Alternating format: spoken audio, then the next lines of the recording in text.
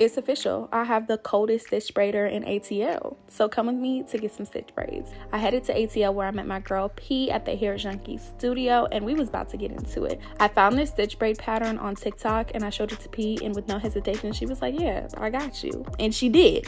Last time I got stitch braids, I was literally about to give birth, and now I was here with my son. It was just a full circle moment for us all. And I love that me and P be cracking up the whole time. Like, not only is she gonna get my hair together, but we're also gonna have the kikis, and I love that. I'm gonna start a petition for her to rebrand to No Hair Left Behind, because it's really giving No Hair Left Behind. Like, how do you swirl a braid? That's crazy to me. Like, that's talent. We watched Love Is Blind, kikied about some hair drama on TikTok, and within like 3 hours she was laying my edges and I was about to be up out of the door. Stitch braids are my favorite low maintenance style when I don't feel like doing anything to my hair for a couple weeks, and look at the results. I mean, literal perfection. P did her big one.